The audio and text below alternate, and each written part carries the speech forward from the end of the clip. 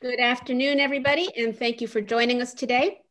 My name is Thea Lee. I'm president of the Economic Policy Institute, and I am delighted to welcome all of you to today's webinar on unequal power, how unequal power sabotages workers' ability to protect themselves from injury, illness, and death on the job. This event is being recorded, will be available on the EPI's website after the fact if you want to send other folks here. So today's event is part of a 3-year interdisciplinary project at EPI, which is spearheaded by senior economist, former president of EPI, Larry Michel. And our focus is on the inherent asymmetry of power in the foundational labor market relationship between workers and employers. And contrary to what we sometimes call Econ 101 thinking, workers and employers do not meet in the labor market as equals, but we have imbalances of information, wealth, and institutional frameworks which contribute to lopsided bargaining power for employers. We want to thank the William and Flora Hewlett Foundation, the Bernard and Ann Spitzer Charitable Trust, and the Nick and Leslie Hanauer Foundation for their generous support of this work. And I invite all of you to go check out the website for the project where we are posting the papers. It is epi.org/unequalpower.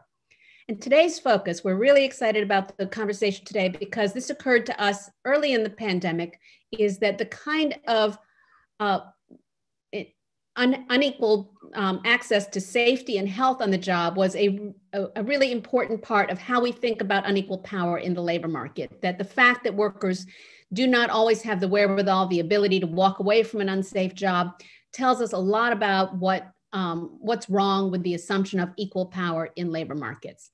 We are very happy to have with us today Bernice Yearn, investigative journalist with ProPublica, where she covers labor and employment issues. Bernice, over to you. Thank you so much, Thea. So I'm very much looking forward to hearing from the panelists today, who are all experts on issues related to workplace health and safety, and who have identified some long-standing systemic challenges to how we are able to protect workers on the job, and which the pandemic has only helped further expose. So we'll hear first from Peter Dorman and Les Bowden on the myth of wage compensation for hazardous work. Peter is an emeritus professor of political economy at Evergreen State College, and Les is a professor of environmental health at Boston University. Then we'll hear from Ann Rosenthal, former associate solicitor for occupational safety and health at the US Department of Labor, and she will discuss how workers' lack of power harms their health and safety. And finally, we'll hear from Randy Rabinowitz, executive director of the OSH Law Project, with her responses to both of these topics. Peter, you're up first.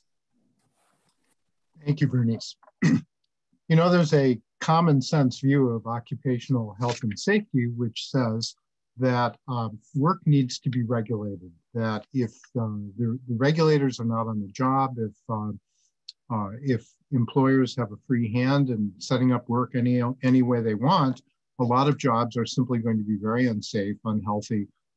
So we have to avoid that. Most people would probably agree. However, a view has arisen in recent decades that takes almost a diametrically opposite view.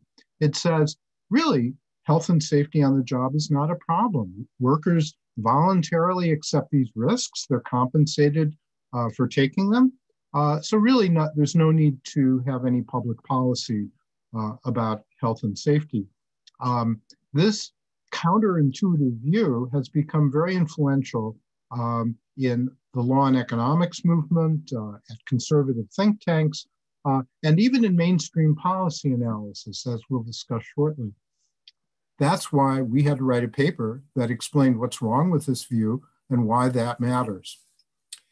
The view that we're referring to comes out of what Thea called the Econ 101 perspective, which we also call freedom of contract view, looking backward to the first half of the 19th century when that was the legal doctrine in England, and then for the first 3 decades or so of the 20th century when that was a highly influential view in the courts in the US. The idea that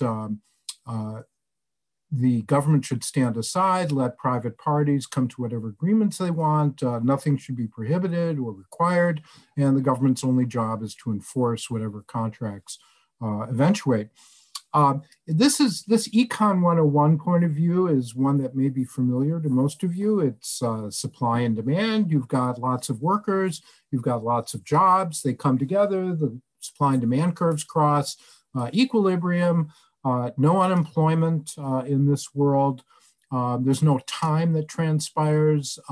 Everything occurs in just an instantaneous moment when contracts are agreed upon, and that determines everything. And power in such a world simply doesn't exist. There is no power. It isn't defined.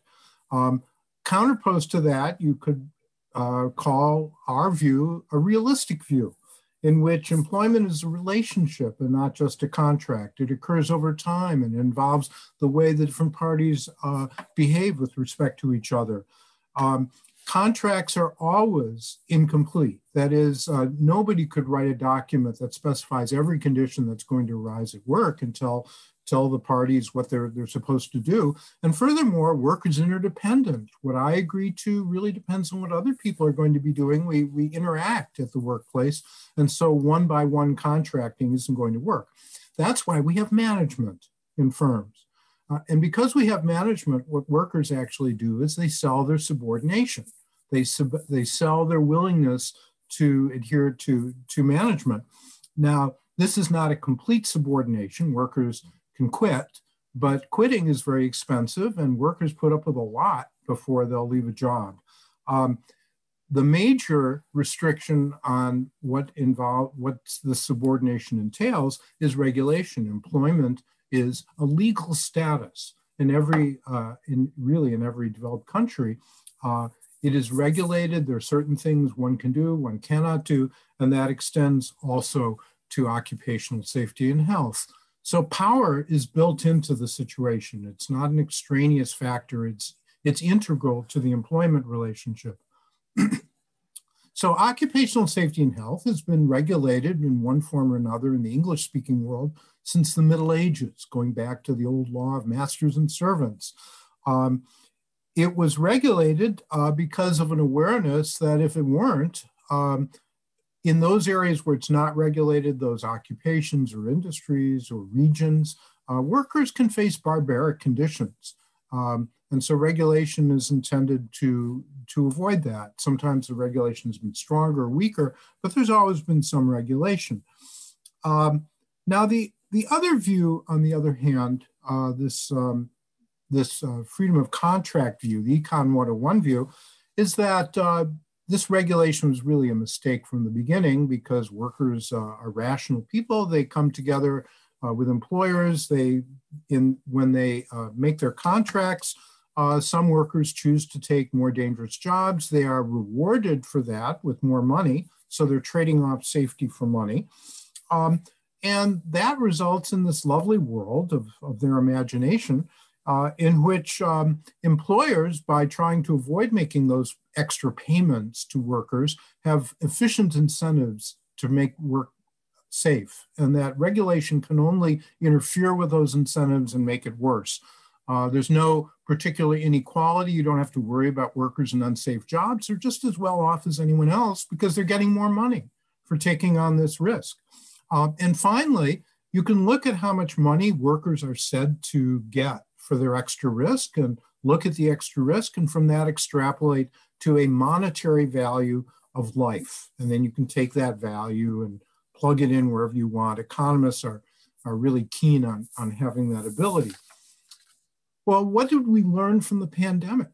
The pandemic, which is ongoing, of course, is a natural experiment, if you will. Jobs that had previously been relatively safe have become very dangerous.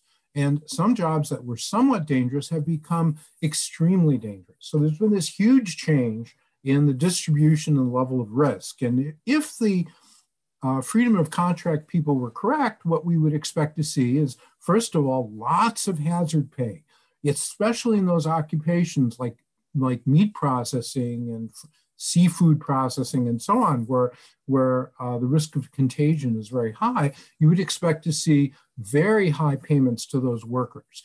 And because of that, you would also expect to see employers taking extreme measures to protect their workers from the risk of exposure. What we've seen is exactly the opposite. There was a bit of hazard pay at the beginning as some of the branded retailers and so on tried to appeal to the public sense of fairness, but rather quickly, even as the pandemic was gathering speed, that hazard pay dried up. Now, in the face of just the implausibility of their argument, how do the proponents of this hazard pay Econ 101 view of the world justify themselves? And the answer is they've been cranking out a large number of statistical studies that claim to identify the compensation that workers get. And so a large part of our paper is taken up with detailed criticism of these studies. We show that there's massive data error that goes into it, that what they claim to measure, they're not even remotely measuring. And we also identify a large number of statistical flaws, which render these studies even more implausible. Finally, we show that even in spite of that, there's a pattern that emerges from their studies themselves, which shows that the more power you have in the labor market, the more likely you are in their work to get wage compensation for risk. This shows up in Black workers versus white workers, immigrant workers versus native, union versus non-union, lower paid workers versus higher paid workers. It's a pattern over all of this. And so even as their work is highly flawed, nevertheless, even on its own terms, it supports a power matters view of the labor market. Now, unfortunately, the prominence of this view has resulted in blockage of critical legislation and regulation for years, strengthening OSHA, which needs to be done, much better implementation, extension of regulation, especially to the current pandemic situation. This has had really serious consequences over the years for the labor force. And to tell us more about that, I'll turn the mic over to Les. Thanks, Peter. So COVID-19 has highlighted the limitations both of worker protections and of our social security, our social safety net. Worker safety is constrained in large part because of very limited union power and very weak regulation. We've seen this for workers infected by COVID-19 and those who lost their jobs because of the pandemic. But that just highlighted a situation that's been around for a long time. Could you put up a slide, please?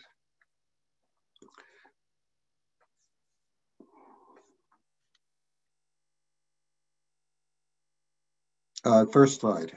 That's the second slide, or it should be. Sorry, the other slide. Thank you.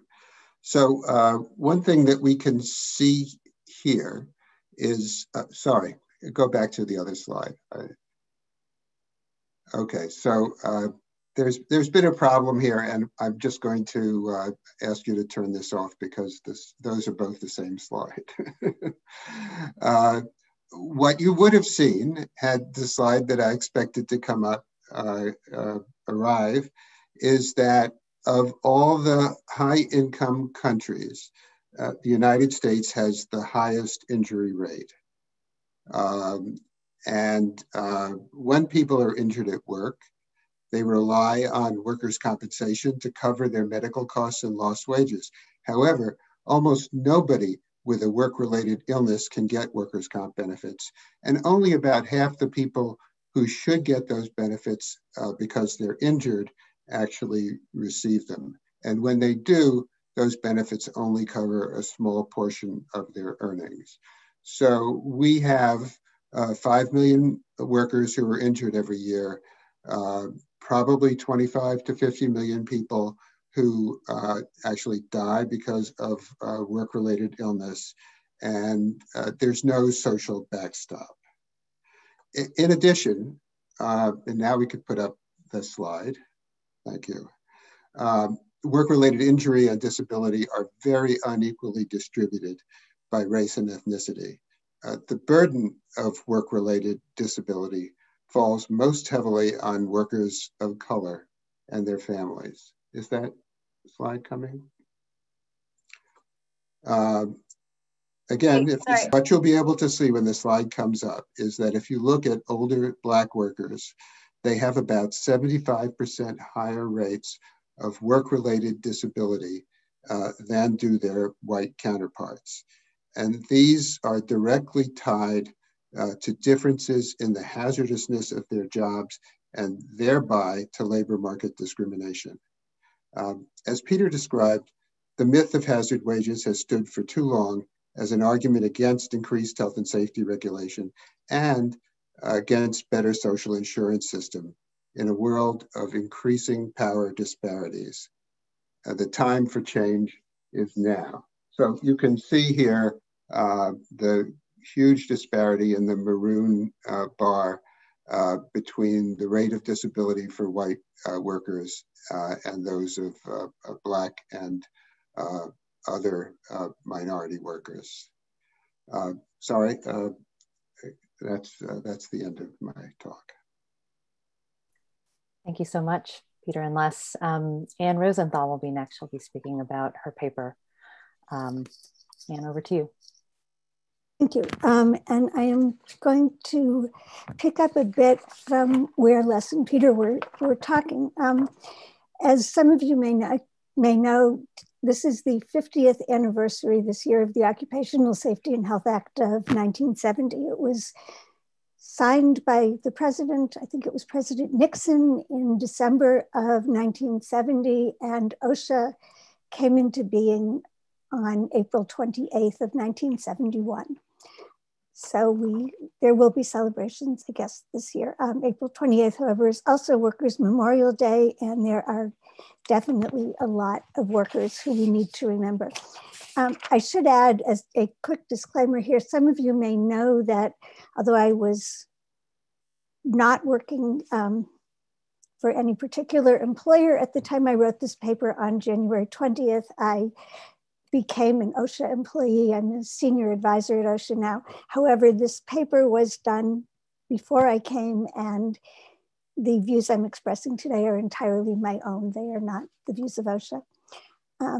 So the OSHA Act, when it was passed, was a really revolutionary piece of legislation. For the first time in the history of this country, although as Peter and Les pointed out, there had been some worker regulation over some kinds of employment before this, almost all workers were given the right to safe, or at least safer working conditions. And at that time, work was very different than it is today. Most workers had a single employer who controlled all aspects of their workplaces. About a quarter of them were represented by unions, and unions were a powerful part of the coalition that passed the OSHA Act. And the act was not only gave employers the obligation to keep their workers safe, it was intended to give workers and their representatives more of a voice in keeping the workplaces safe. But that wasn't exactly the way it worked out. As Randy will describe in more detail, the act didn't give workers a direct voice in managing their own safety and health. What it gave them was a number of ways to ask OSHA to take enforcement action. And it gave OSHA the control over workplaces. And what that means is that the tools that OSHA has are pretty much the only way that most workers' safety and health is protected. And these tools can be very powerful. They have resulted in some major improvements in worker health and safety. Far fewer workers now than in years past develop asbestosis or lead poisoning. There are many fewer grain elevator explosions than used to occur. But the nature of work itself has changed drastically over the last half century. OSHA's capabilities are limited, and there are structural deficiencies in the act and in the federal regulatory ecosystem in which it exists that prevent OSHA from achieving as much as its advocates had hoped. In my paper, I describe several ways in which these factors affect workers, show workers' lack of power over their health and safety, and in some cases over their own lives. I'll talk about a couple of them here because they have become sharply and tragically evident during the last year when the combination of a deadly pandemic and an administration uncommitted to using OSHA's most effective tools led to thousands of workers contracting COVID-19 and losing their lives, as I think Peter had mentioned earlier. Fairly early in the pandemic, we all knew the basic tools needed to protect people, including workers. Basically, people should stop breathing each other's air. It's pretty simple. There are a number of ways to do this. People should stay apart. 6 feet is the most common recommendation, but sometimes it should be more. They should wear masks so that asymptomatic people who don't know that they're sick or don't know that they're sick yet won't be exhaling virus particles into others' breathing zones. People should wash their hands frequently.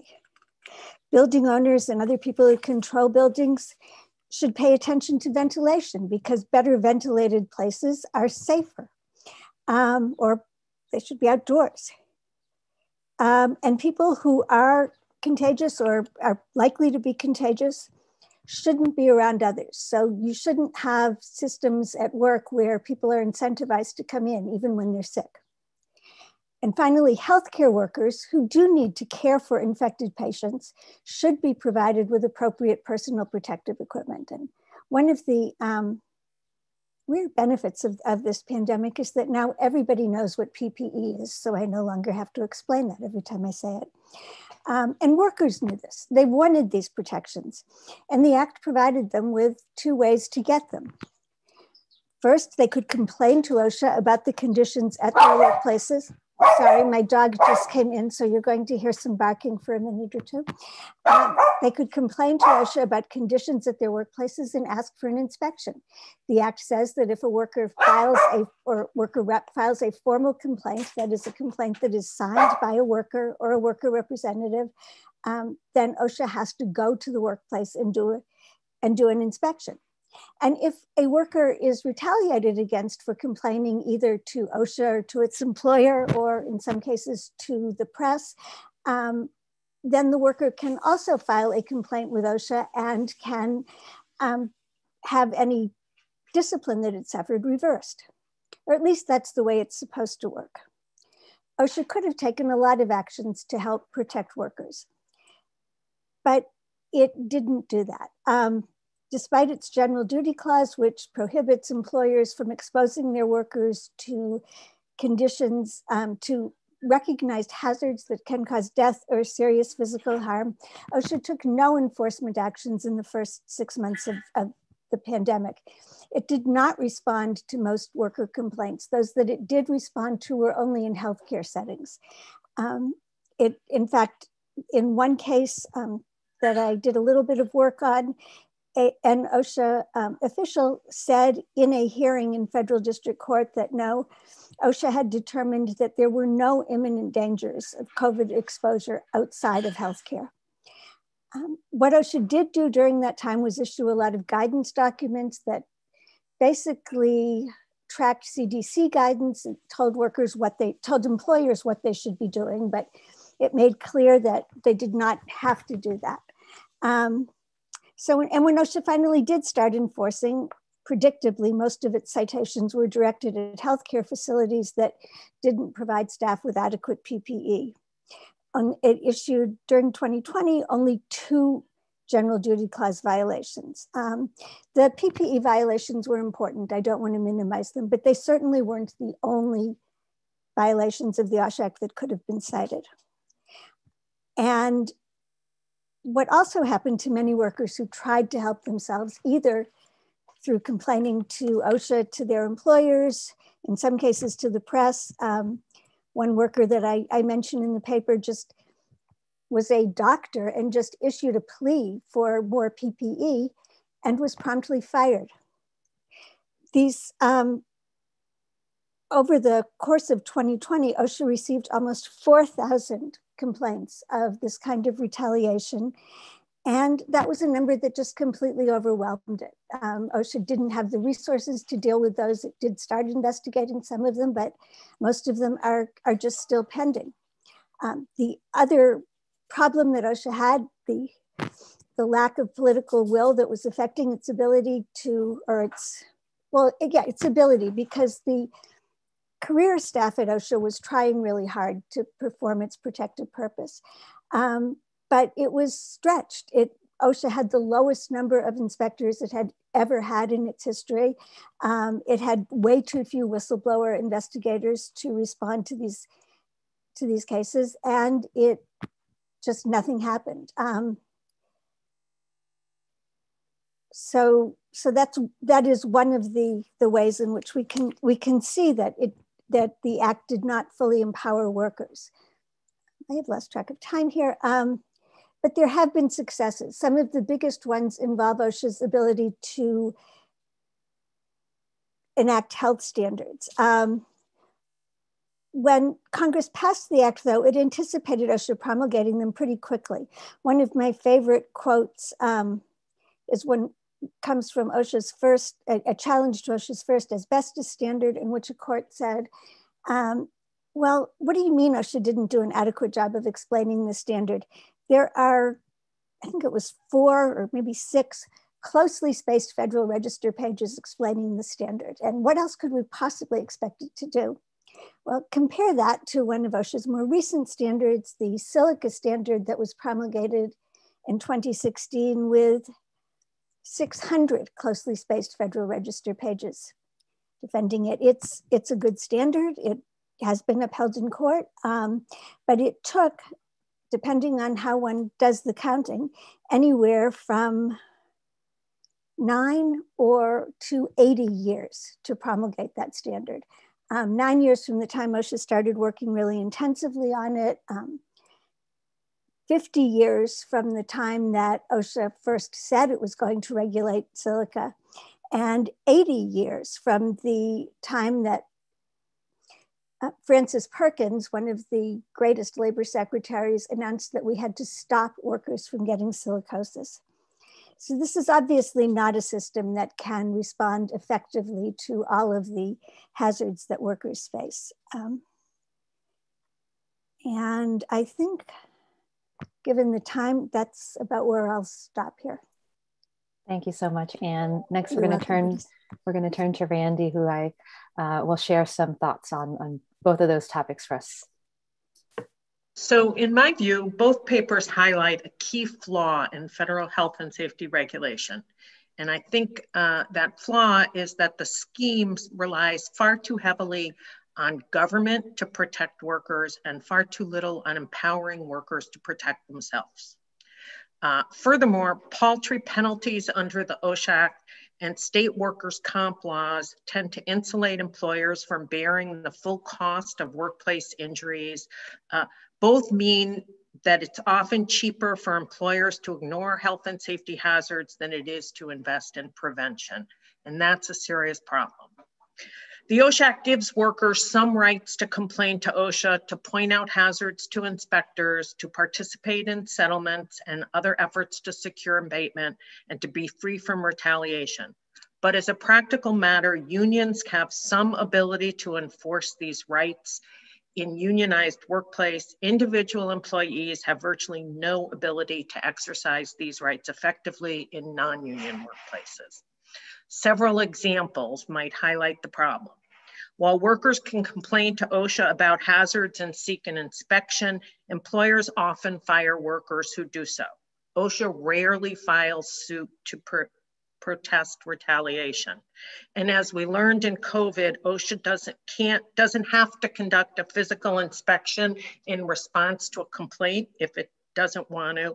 And when they don't do so, workers have virtually no recourse. OSHA is also supposed to consult workers during an inspection and allow them to participate in walk around and consult with them before settling a citation. In many union workplaces, OSHA does, but not always. In non-union workplaces, it almost never does. Employees virtually have no participation rights if they don't have a union. It's entirely up to OSHA whether these rights are enforced or not. So the system leaves little room for workers to engage in self-help, and instead, if empowering workers to take action to protect themselves, it relies too heavily on OSHA, an underfunded, slow to respond, fair weather friend. This lack of worker empowerment stands in sharp contrast to other employment and environmental laws. Title VII, the Fair Labor Standards Act, and ERISA all permit employees to file suit to enforce their rights under those laws. Environmental laws permit citizens to enforce their provisions as well. OSHA does not. Bottom line here is that when a sympathetic administration runs OSHA, it can help workers gain greater bargaining power over health and safety problems, although it's always constrained by legal, political, and budgetary limitations. But when an unsympathetic administration runs OSHA, as we saw in COVID, workers can't do anything to protect themselves, and the government just sat idly by. The economics of health and safety actually exacerbate this problem. The current health and safety regime shields employers from bearing the full cost of the health and safety hazards employees face or the injuries that they suffer. When OSHA issues citations, the penalties it assesses rarely come close to imposing real economic costs on employers. And employers usually pay only a fraction of the penalty OSHA proposes. So OSHA imposes little economic deterrent on employers to health and safety violations. Criminal prosecutions for killing or maiming workers are rare. When they occur, court decisions shield individual managers from any prosecution. Employers are also shielded by workers' compensation laws from paying the full cost of work-related injuries and barely pay anything for work-related illnesses. The basic bargain justifying workers' compensation laws was that employees would receive quick, no-fault compensation for work-related injuries and illnesses in exchange for giving up their right to sue. However, procedural hurdles imposed on workers' comp recovery and limitations on what it covers means that in contested cases, compensation is rarely quick and by design does not fully compensate workers. Add to that the fact that many injuries and illnesses do not qualify for workers' compensation, and states have refused because states have refused to extend laws to many work-related injuries such as repetitive motion disorders or hearing loss. And even when compensation is available in theory, proving work-relatedness in practice is often very difficult. COVID is another example of that. Proving that you got it at work as opposed to from your family or in a community setting is very difficult. The burden is on the employee to do so. So not all injuries are compensated, and virtually no work-related illnesses are compensated, particularly chronic illnesses such as silicosis or other respiratory ailments. Workers can't sue their employers to recover for injuries that go uncompensated because workers' comp shields them from lawsuits. If liability is imposed, it is usually imposed on product manufacturers and not on employers who are in the position to prevent the safety and health hazards. As a result, employers have, as economists like to say, externalized much of the cost of work-related illnesses and injuries.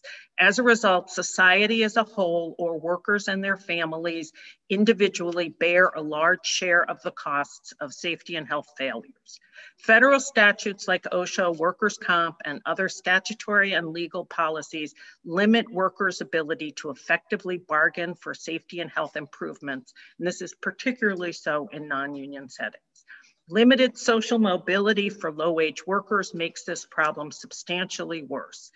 Until that changes, there is little pressure or economic incentive for employers to invest meaningfully in health and safety protections.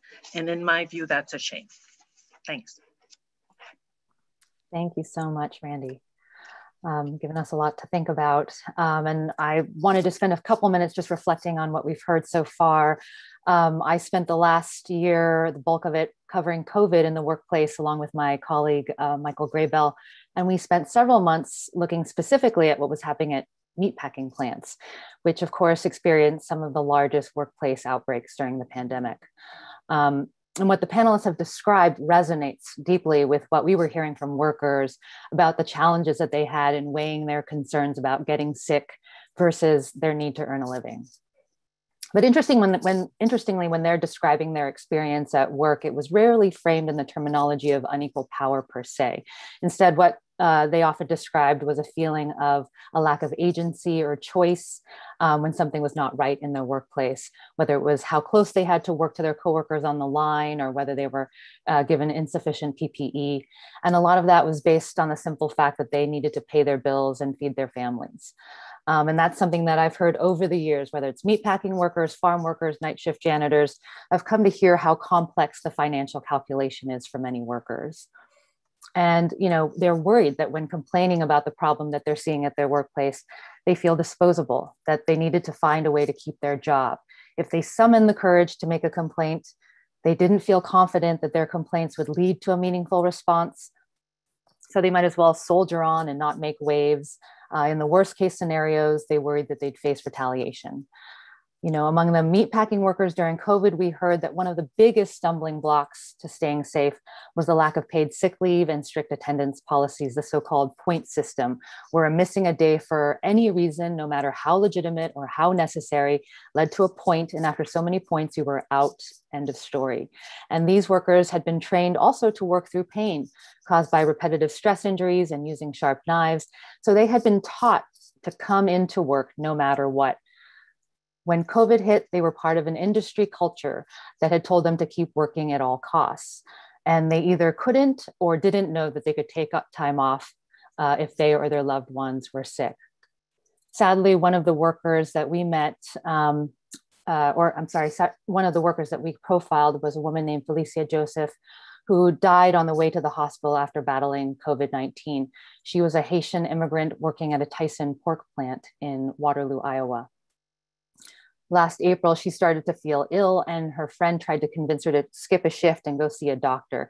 But Joseph said she felt pressured to go to work. She was supporting 10 relatives back at home in Haiti. And her friend also told us that Felicia kept saying that her boss was coughing, but her boss was still coming to work, so that if she stayed home, she was definitely going to lose her job. We would later find out that this was the plant where the management was allegedly taking winner-take-all bets on how many workers would get sick with COVID. Clearly, it's a confluence of problems that's led to tens of thousands of meatpacking workers to get sick and hundreds to die from COVID. On top of not feeling like they had the ability to take time off, they faced particular risks because of how closely they were spaced on the line. And this was combined with uneven and sometimes slow response by the meatpacking companies to put safeguards in place, even though, as our reporting showed, essential businesses like meatpacking plants had been warned about this scenario for more than a decade. Meanwhile, as Anne and Randy have pointed out, OSHA did not prioritize these workers in its COVID-19 enforcement. So the end result was that some workers went to work terrified or even after they got sick because they didn't want to get fired. And for the workers I've spoken with once again, paying the bills was a critical part of the calculation when they were thinking about what they were willing to tolerate when it came to health and safety hazards on the job. And it was interesting to read Peter and Les's paper because despite the risks and hazards associated with meatpacking, and yes, it does pay more than the minimum wage, so often these jobs were taken out of necessity. We heard from so many workers that they took these jobs because they can be done if you don't have formal education or the ability to speak English. Reporting on the pandemic in meatpacking has also been so instructive on the question of unequal power because it's an industry that has seen such a dramatic rise and fall in worker power. As part of our reporting on meatpacking and COVID, Michael Graybell and I spent some time in Waterloo, Iowa, to document what had happened there as a result of the cases associated with the Tyson plant. And that's how we came to know Felicia Joseph, who I mentioned a moment ago. And meatpacking workers as well from all corners of the city who had been affected by COVID-19, from Bosnian to Karenni refugees to Latino immigrants. All of which was such a stark contrast to what things looked like several decades ago. Back in the late 1940s to the 1960s, meatpacking was a path to the middle class for both Black and white workers. And Waterloo was home to a fiery meatpackers union, the United Packing House Workers of America, Local 46, that could demand the equivalent of $24 to $32 an hour in today's wages back in those days. I spoke to one of Local 46's former union stewards, John Carr, who's now in his 80s, and he remembered a time when he could walk through the plant and command a work stoppage by simply throwing down a handkerchief. And when we talked, he lamented the lack of solidarity among workers these days and the fact that workers today don't realize how much the companies actually need them. Things have changed a lot since Mr. Carr worked in meatpacking, and I marvel at how different Mr. Carr's experience is from that of Yi Mei, a refugee from Burma who we met, whose entire family works at the Tyson plant in Waterloo. She has had to argue with management to let her father use the bathroom during a shift. She once collapsed on the line. And even though she was terrified for her family who had to go to the pork plant during the pandemic, and by the way, everyone in her family did end up getting COVID, and very sadly, her grandfather died from it. But she resigned. She was absolutely resigned about the fact that her family simply had to accept the risk. As she put it, if the plant is running, you have to go. So all of this leads me to some questions that I have for the panelists. The first one being, what would it take at a policy level for workers to feel empowered, for more workers to feel like Mr. Carr, so that they're able to demand and maintain safe workplaces? Randy, I don't know, perhaps we can start with you. Well, I would say first and foremost, there should be an effective way for people to complain and to know that if they're fired or discharged or retaliated in any way, they have a real and meaningful remedy in the short term. They shouldn't have to wait 5 years to see if they get some compensation or something. They should also be able to complain about health and safety hazards, and if they're not fixed, they should be able to do something about it, whether or not OSHA backs them up. I mean, it's just too inadequate for people to have to rely on an agency that is stretched so thin. And one thing that neither Ann and I mentioned is even when OSHA issues citations, employers are not required to fix the problem until they're done litigating over whether they are responsible for it. So it can take years. Even when OSHA issues a citation, assesses a penalty, it can take years before a problem is fixed. So workers are left with the notion that what's the point of risking my job when nothing's going to change? And so there should be some real-time response to complaints about real hazards. Now, not every complaint is valid, but many of them are. Would it take, could it be done through rulemaking, or would we need new legislation? How could we approach some of those? We probably need new legislation. Certainly on the retaliation end, there have been proposals in Congress for many years to strengthen the anti-retaliation provisions of the OSHA Act, and they have not passed. Some more recent statutes contain much more aggressive pro-worker anti-retaliation provisions. OSHA enforces many of them, but almost all of them give employees the right to go to court on their own. So just an example I often cite, and I don't mean to minimize the harms that come from sexual harassment or other kinds of workplace harassment, but those get a lot of publicity. And if an employer allows harassment to go on in its workplace, they get penalized, and they can get penalized severely. You can kill a dozen workers, and OSHA might only assess a penalty of a couple $1,000s. And that just seems out of balance to me. And I think has some thoughts. Okay, sorry, I completely second everything that Randy said. I would also add that there is not the same public outrage at the way workers are treated, the workers subject to OSHA, as there is about others. I started my career working as a lawyer for MSHA, the Mine Safety and Health Administration, and there is a romance to miners or something. Every time there is a mine disaster, there is a stronger law passed. That doesn't happen under OSHA. You know, when we had the BP explosion, the Imperial Sugar explosion, I mean, dozens of workers are killed and nothing happens. We just spend years trying to litigate with the employers, and nobody seems to feel the same sense of outrage that they do when a mine explodes. When one of the most recent was the explosion at the West Fertilizer Plant in Texas a few years ago. And that was outrageous. And there were, I think, 15 firefighters that were killed. Not all of them were subject to OSHA because most of them were volunteer firefighters. But all that we were faced with was, well, this is a small employer. You can't do that much to affect this small employer. And we did what we could, but there is some reason. OSHA penalties are so low by comparison to penalties for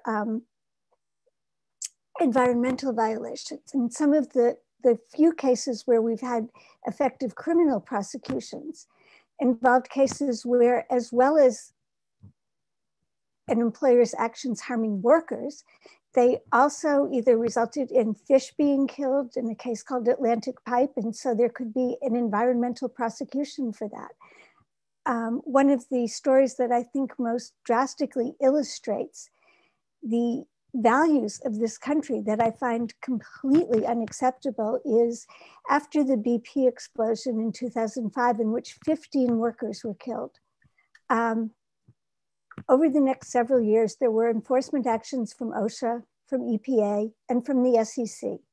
In the end, BP paid a penalty of $500 million to the SEC because it hadn't adequately informed its stockholders of the hazards of this plant.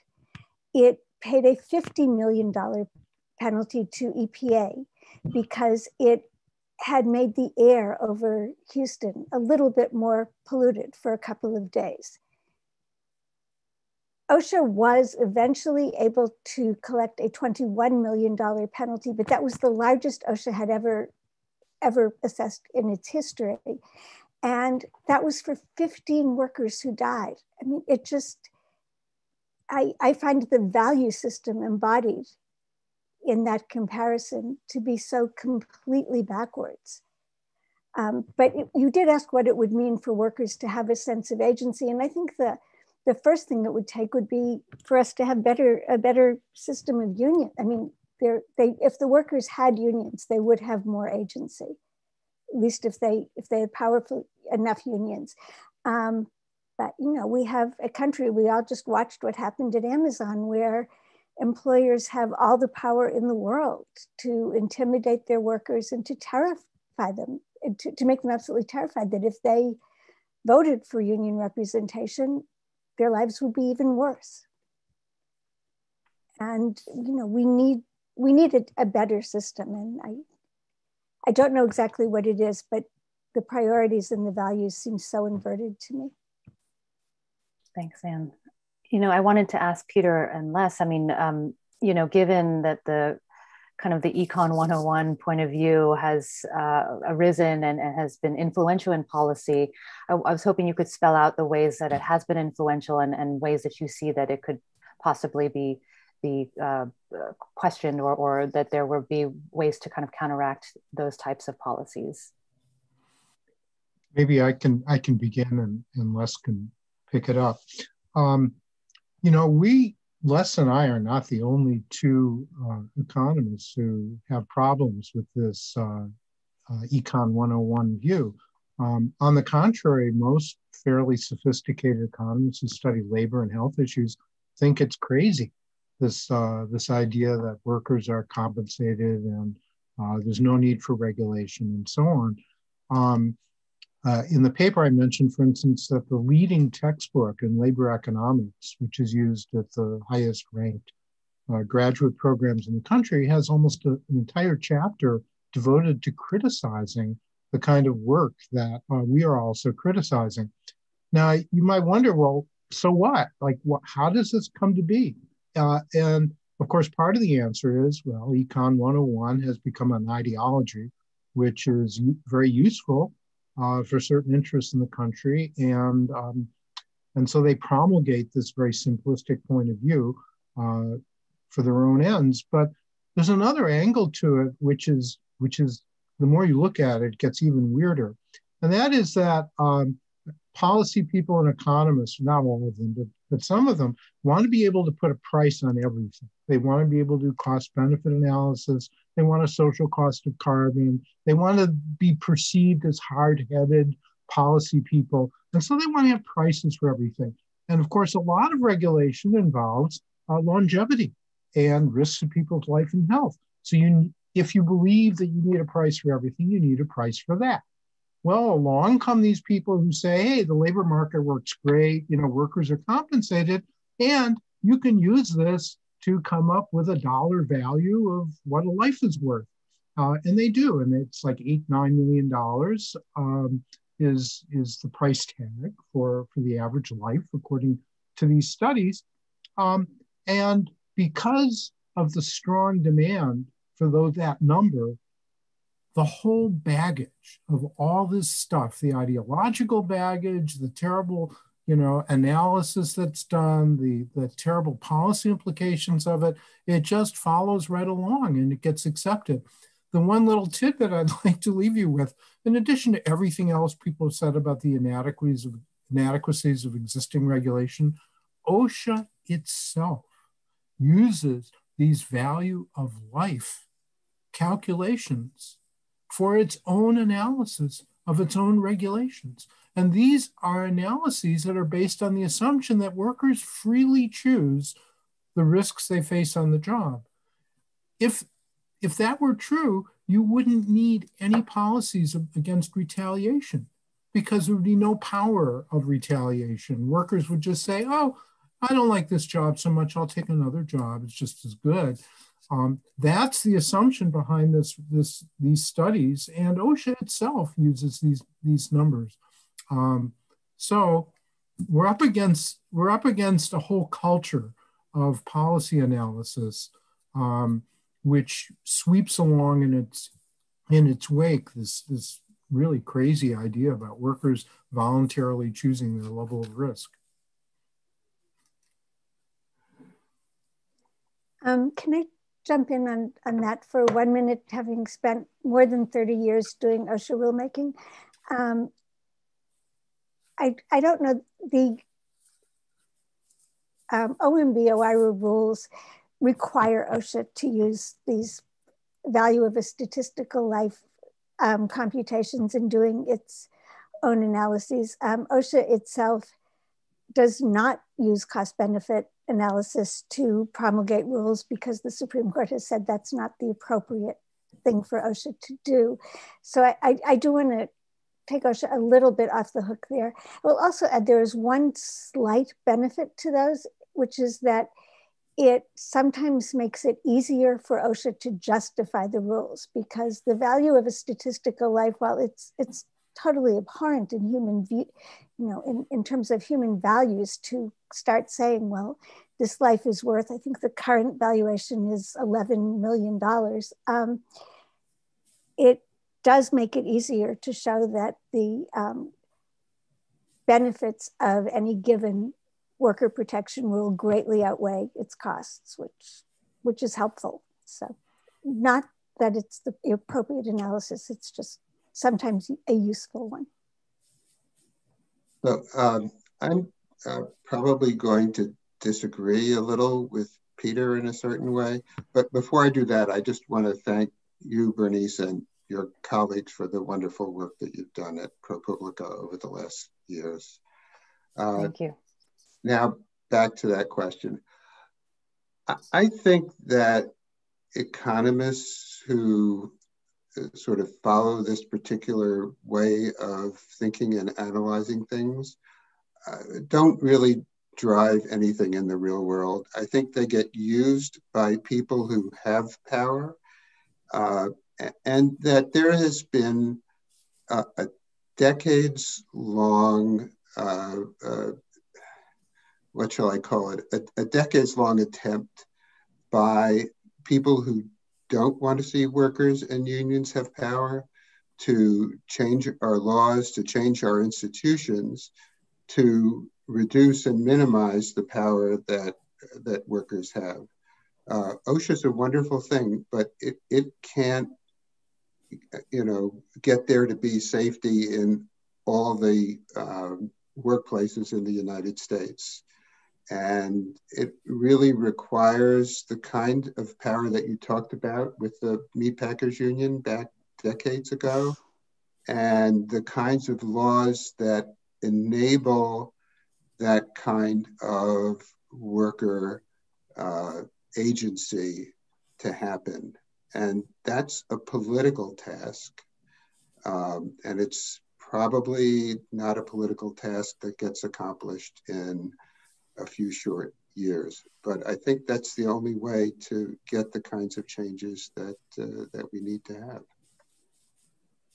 Thanks to everyone for their responses. I wanted to ask also, we're going to turn to some questions from the audience shortly, but since I know this is a topic that everyone is concerned about, I'm interested in hearing a little bit about what your thoughts are about the inadequacies of the data, especially when it comes to how they're being used in say, those wage risk studies, Peter and Les, and then also illness and injury reporting, and how that affects, again, what OSHA is able to do and what's happening to workers and their ability to seek recourse. Okay, I'll start this off, but I know that Les has some very useful things to say about this too. Well, one way to begin is to say there's three kinds of risks workers face on the job. There's, two big kinds, if you will, and they're subdivided. One is the risk of an accident, traumatic injury, and the other is risk of a disease. And the injuries themselves can either be fatal or non-fatal, as the diseases can be. Now, the reality is in America, and Les will talk about this much more, we have a terrible system of surveillance and reporting on non-fatal occupational injuries. How bad it is and why it's bad is really important to understand. And I hope Les will say a few words about this. We have a fairly good reporting system on fatal accidents. And we have almost no knowledge or minimal knowledge of occupational disease for reasons that are both intrinsic to the nature of the problem, it's difficult to do, and also because of the lack of will in establishing institutions and surveillance to get the job done. Now, in any study that purports to say how much workers make as a function of the risk they face on the job, you have to have a measure of risk. And so these studies mainly look at fatal occupational injuries. Now, it just happens that the limited information we have suggests that the number of workers who die from disease on the job is a big multiple of the number who die from injuries, like 5 to 13 times, according to one study. And in that case, then, the people who are studying dangerous work are actually not looking at the main source of danger at all. And there's no guarantee that the jobs that have the most accidents are the ones that have the most illnesses. On the contrary, nearly half or 40% of all fatal injuries on the job are vehicular, are people who die either driving or getting hit by a vehicle. And that's bad and it's serious and that needs to be understood, but that doesn't necessarily correspond to what we think dangerous work is necessarily, or how workers would view it, or what the priorities for regulation ought to be. So right there, we see a huge data problem. And on top of that, when you look at how much people make, you're dealing with individual data, like individual level stuff, this person, that person. At the individual level, you have no way to measure risk on the job. So what they do is they assign an average risk for that person's industry and occupation. And that's averaging over hundreds of people to assign the risk to the individual, and not looking at how that risk can be very different for people, even in the same general occupation and industry categories. And finally, really think about this one, none of the studies go beyond people who work with their hands. They don't include people who work behind a desk, right? Now you think of dangerous work and pay, and you're always thinking about, well, what's a good job? What's the kind of job people want to get, and so on. If you eliminate all desk work from your sample right at the beginning, you're already missing the point in a way. about how people value different types of job amenities and what gets rewarded in the society. It's crazy. And the terrible thing is that these criticisms have been made for decades. Like, your data are wrong. They're just not telling you what you think. And they don't care. They just reproduce it over and over and over again. And then the agencies that want that valued statistical life thing go, they put their stamp of approval on it, and it goes down the line. And somehow there hasn't been a way yet to call them on it and say, this is crazy. You're making these judgments and you have no real basis for it. I'm not sure the best way to add to Peter's comments. I will say that that although it's hard to impute chronic occupational illnesses in many cases to individuals, it's not that hard. And studies have been done that show where the excess risk is. But it's not generally the case that showing of excess risk gets turned into fixing a problem. And the problems are really not just problems of occupational safety. They're problems having to do with the wages that people get. They're problems having to do with discrimination. And there are even problems having to do with things like sick leave. So we have a COVID-19 epidemic, and there are people in jobs, many people in dangerous jobs who don't have sick leave. So what do you do when it's a question of losing your income entirely or coming to work sick? So. Bernice, I just wanted to add a non-academic but practical point, which is I think that the statistics that we do have bear no relationship to what workers will tell you when you talk to them. So if you ask the workers who's been sick or injured, it's often the case that they'll tell you about lots of cases that don't appear on the official reports. Thank you. And I mean, but that does affect how OSHA goes about its business. Yes. Can you unpack that a little bit? What are the concerns with the numbers not being accurate here? Well, some of the concerns are OSHA plans inspections based on injury and illness statistics. They target employers using them.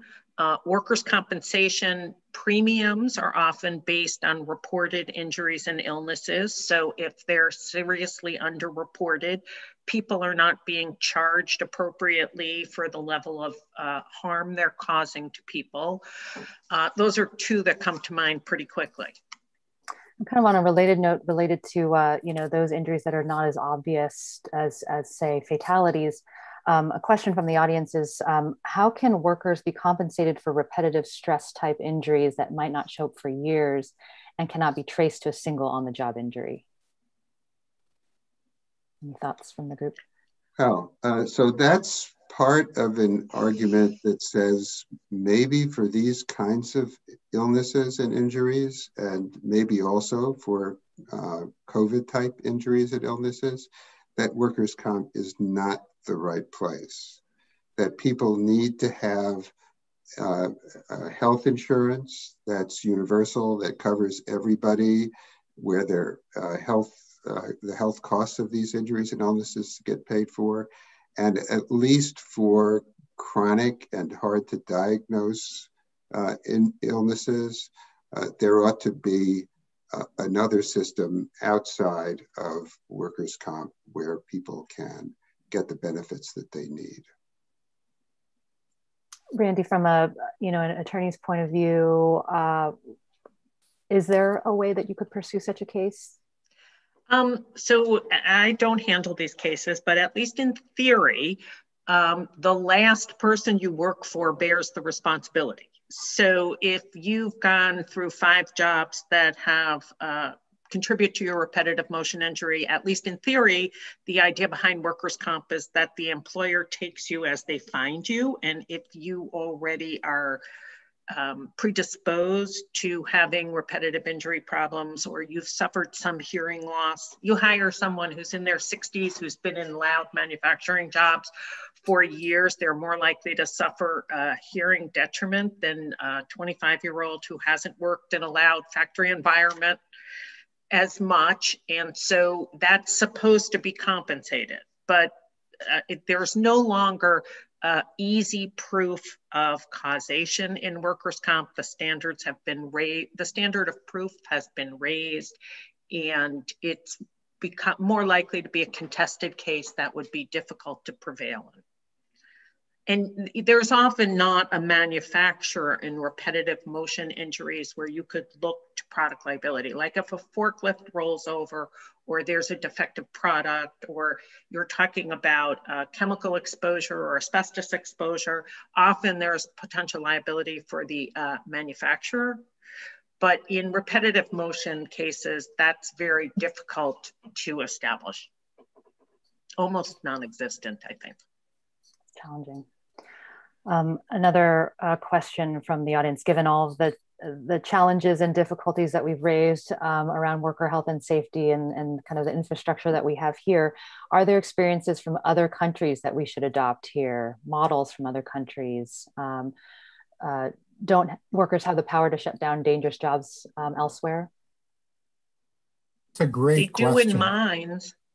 Oh. That's a really good question. And I think Americans in many different areas of policy look insufficiently to other countries to learn from them. In the case of occupational safety and health, there are a number of different approaches that are used around the world, which we can, if not exactly import, at least learn some lessons from. One obvious one is works councils. We talked about the importance of unions, but one advantage of a works council is you can mandate that every workplace have a works council. And you can say that working conditions have to be part of the mandate of that works council. And there's a lot of experience in Europe with these councils, and it's really worth looking into. I think some types of hazards are fairly well addressed in that way. Another is much better linking of workers' comp premiums to inspection and to forward-looking measures of risk assessment as opposed to backward-looking. So not just risk, not just experience rating, but actually having a system of ongoing inspections where you evaluate how well an enterprise is regulating its own risk, and then you adjust its premiums accordingly. That's used in Germany, for instance, and it's pretty effective in Germany. I think also in Canada and Ontario, they have something like that. Another approach we could really learn from is expanding worker participation in joint safety councils. That kind of overlaps a bit with the works council approach, but it could be used as well. Maybe I don't want to take up all the time, so I'll pass the mic. I would just mention a couple of examples. So the one I'm most familiar with and seems most practical is the steel workers routinely negotiate shutdown authority in their contracts. A lot of their master agreements in the steel industry include shutdown authority. Other unions have negotiated that, and that is one effective way to improve safety and health. A number of states do mandate joint safety and health committees. Washington State, where Peter is one of those states that does mandate joint health and safety committees. But the research is that they tend to work better in union environments, and they don't tend to work very well in non-union environments. So while there are some mandates, I think it's about a dozen states that have requirements on the books for joint health and safety committees. In a non-union environment, there are some practical legal problems with some of them, but in the absence of an organized, trained workforce that's really empowered to exercise those rights, they don't seem to work very well. And the third thing we could do is we could have a disability insurance system that didn't depend on assigning responsibility to an individual employer. And I think a lot of European countries have broader social safety nets so that all kinds of disabilities receive fair compensation, and you don't have to worry about proving that it came from a particular incident at a particular work site. Thank you so much, Randy, and thanks to all of the panelists for this great discussion. I just wanted to take a moment to break in because I know many people are following this news very closely, but I wanted to take a moment to announce Derek Chauvin was found guilty on all counts of murder. So this is a big moment and an important verdict that's come down. And so I thought we should acknowledge that even as we are in the middle of another very important conversation, but as a country, this is a key moment for all of us, and it's been a long time coming. So thank you. And with that, hand it back to Bernice. Thank you so much. Before we close here, I just wanted to pick up on that thread a little bit. In terms of OSHA, again, taking strong immediate action. There's a question from the audience about, the idea that OSHA could technically stop work if there's imminent danger or harm. No, they cannot. OSHA has to go to federal court to get a shutdown order. And based on recent statements by the agency made in a federal court case that Ann referred to under the prior administration, they basically have said that unless an inspector recommends it, OSHA has no authority to even seek that court order. So the OSHA's power is really the individual inspector who sees an imminent danger. Their power is to persuade an employer to do something about it quickly, because otherwise the process, it's not easy. It's not like OSHA can go into court the next day and get a shutdown order. And if it's now, imminent. MSHA could, but OSHA could not. And I'm wondering if you would like to add to this, especially given the case that you had worked on a bit, I believe the Maid-Right case, where they sought assistance. 3 meatpacking workers sought assistance under the concept. So I would, and I think that's the case that Randy mentioned. I would say that OSHA stopped taking the position that the compliance officer had to disagree with his or her boss about whether there was an imminent danger, but it doesn't matter because the judge accepted that, what one of my colleagues referred to as a cockamamie theory. So we are sort of stuck with it. But when OSHA does try, I think the last case I was involved in, and it isn't by any means the last case, I don't think, was more than 25 years ago, and it involved Dayton Tire. And it involved a secretary who I think I'll leave nameless because he sort of grandstanded about the case. And we ended up losing in the district court. And it cast a real pall over OSHA trying to use its imminent danger authority in the future. What does happen relatively often, relatively being the operative word there, not necessarily often, is that if there is a particular piece of equipment or situation that presents an imminent danger, a compliance officer will bring that to the attention of the employer, and that particular piece of equipment will be taken out of service in the meantime. But no, OSHA does not have really meaningful shutdown authority. It would be better if it did, but it doesn't. And those are the same situations in which it's likely that a worker can refuse to work. But once again, if the employer disciplines that worker, there will have to be a months-long investigation by OSHA's whistleblower office. followed by litigation in a court of appeals, which means that both the Solicitor of Labor, who will actually try the case, and the Department of Justice, who has to approve all district court filings, have to agree. And that it just takes a long time for all of those things to happen. And then federal district court litigation itself takes a very long time. And this is for an imminent danger. Yes. Yes. Well, the imminent danger injunctions may take a little bit less time. Those we can do more quickly, but the employee who refuses to do a job that will put her in imminent danger, yes, has years to wait to get reimbursed for that. Well, given our conversation today, there are very many challenges that continue to confront us, but also very many opportunities then to address them. I want to just thank all of you so much for taking the time to speak with us today and to share your expertise on what the challenges are and what some of the possible reforms are. And then pass it back to Thea.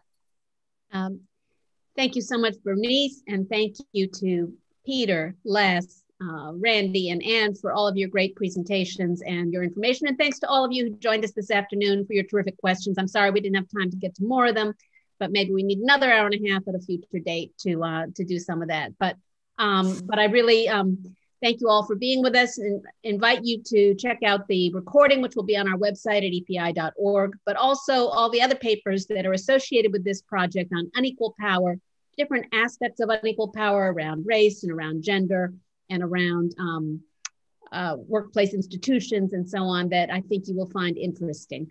So that's also at epi.org/unequal power. You can also sign up on our website to receive notices about future events. And I guess I would say also on one note of optimism that we're happy that Anne Rosenthal is going to be at OSHA. We will look forward to her continued activism and advocacy on these issues of keeping workers safe. And we will hope that some of the reforms and the ideas and policies and the enforcement mechanisms that you all have talked about today will be at the top of the agenda of this new administration. And Bernice, thank you so much for your reporting, for your stories, and for your moderation today. So thank you all for joining us and look forward to